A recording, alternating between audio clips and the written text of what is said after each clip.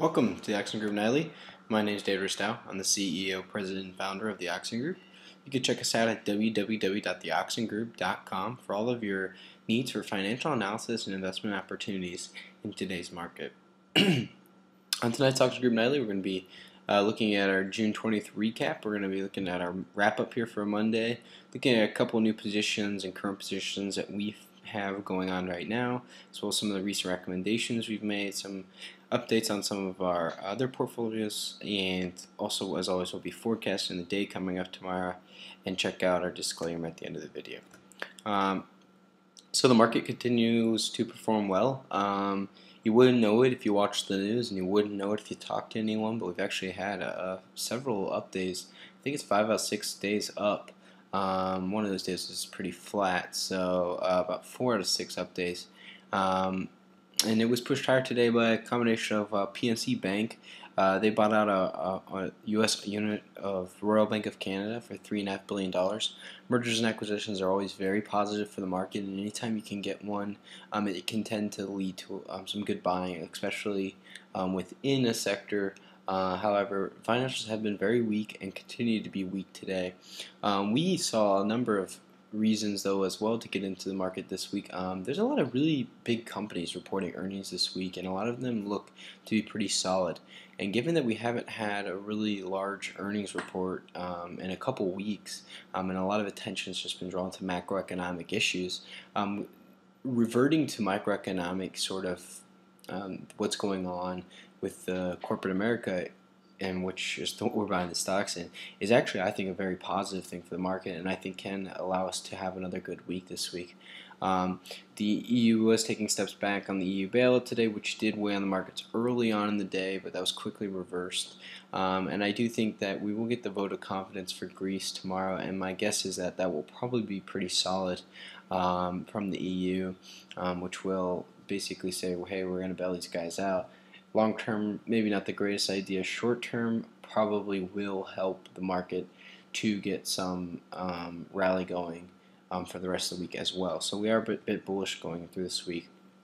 It wasn't any real pertinent economic data out today, so we did check out an interesting chart we got from Business Insider's Chart of the Day. This is from Money Game and the Federal Reserve. And during the current recovery process from the end of recession, during the post-war recession average, the amount of debt. This is the amount of debt that households took on, and you can see that it was a pretty solid right after the recovery. Debt started to be just added on again.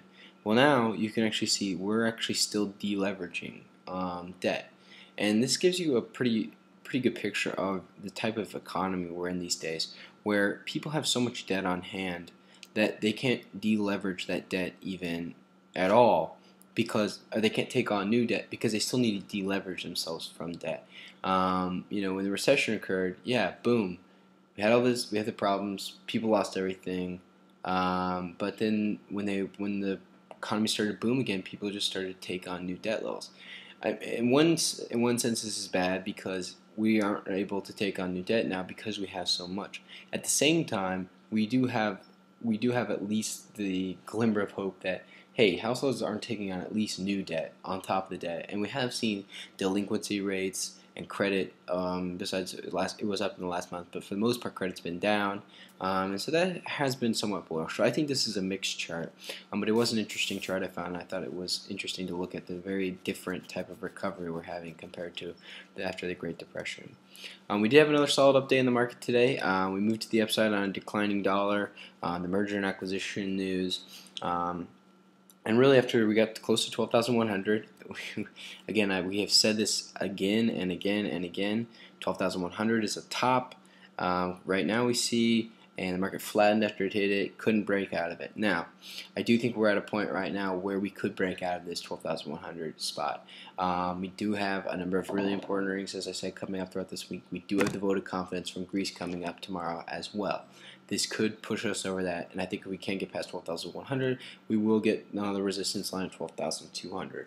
I do see another resistance line there. If we break that, though, we could be really seeing another very nice bullish rally starting to form. And I know it sounds crazy to say that, but I think you do have to speculate that that could happen. One of the companies that we really like this week that we think has a lot of potential is Discover Financial Services. Uh, Moving into earnings, they look very solid to probably push up to about 24. They've got a really nice sort of higher highs being formed. Higher lows being formed each day for the last 5 consecutive days. Really had a nice bounce off this price channel. They're in an upwards price channel. Broke above its 20-day moving average today. Has a 50-day moving average about at 24, so it has nice support below it now. A little bit of resistance at 24. We think the stock can definitely go to 24 before their earnings report on Thursday morning. So we look for them to bounce again tomorrow and Wednesday. And this company's supposed to double earnings per share. Supposed to see 10% plus revenue growth. So a lot of good things going on for them, and we're very bullish on them. We also have been holding some USO calls. We bought them back on Thursday, doubled down on them on Friday, and then the USO did actually recover. The oil did recover today. I do think we have a bottom at 36 on the USO, and I think oil has a bottom at 92. We broke back above our 200-day moving average today, which was very good for the oil trade, and that would definitely lend to support that we will continue to rally into tomorrow. I do think that we do have a lot of worry. We can have worries on the oil trade. I think that there are things that are going against it, but when you have oil speculation that it's going to be at $100 to $120 a barrel by the end of the year, even on the WTI, and you're at $92, and you've seen support throughout the year at $92 a barrel. We had one break below 92 and 91, and that was it. And that was during a Japanese crisis that was probably the largest crisis we're going to have of the year. Knock on wood. And this trend is obviously caused by the Greek crisis, but that Greek crisis, I think, okay, we priced it in, and everyone's saying, oh, we're going to $85 now. Okay, we're not going to $85 a barrel on oil. I mean, the amount of demand that's out there for 2 consecutive weeks, we've seen supply being drawn down. We've got countries that cannot produce any more oil, and there is the talk continually that we don't have enough oil to meet demand right now, and the only country that seems to be able to produce more is Saudi Arabia, and one country alone can't produce enough to supply enough oil for these.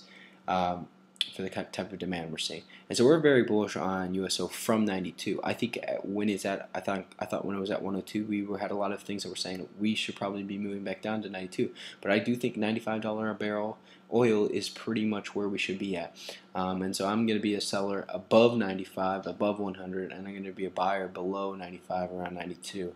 For the rest of the year probably, until I see something very drastically change in that sort of landscape.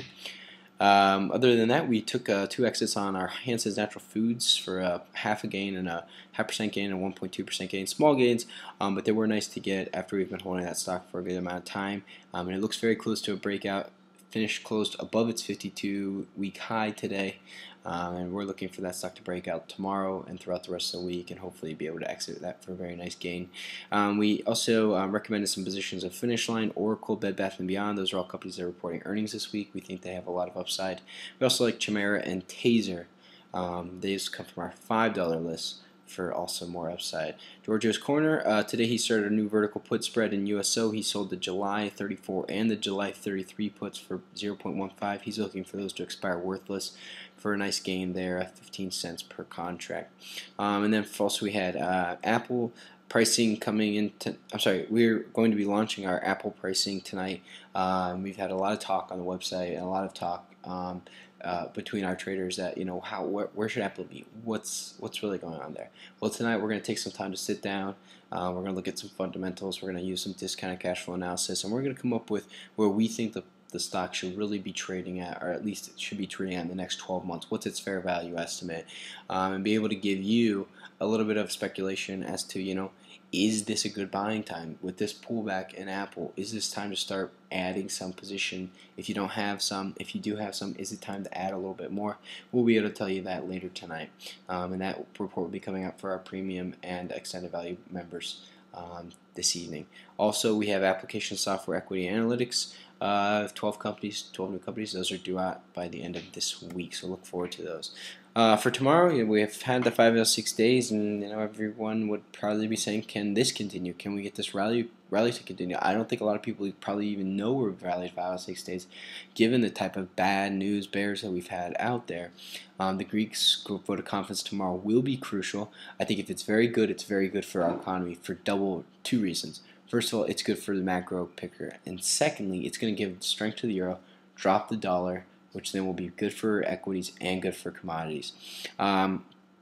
We also have existing home sales coming out tomorrow. We've actually had some pretty good home numbers come out over the last couple of weeks. So normally I would probably say, okay, this is definitely a reason to get scared. But we typically see home numbers come out in groupings. If one or two are good, usually the rest are pretty good as well.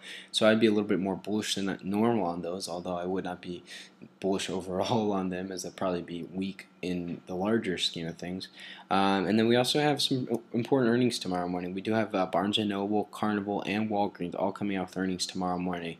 I think those Barnes & Noble earnings are actually probably, I think, the ones that could really give a little push to at least the consumer side of things. I think you have the setup there for a pretty good surprise to earnings. You had Goldman coming out with an upgrade today, and a lot of good numbers coming out, basically saying the Nook is doing way better than expected.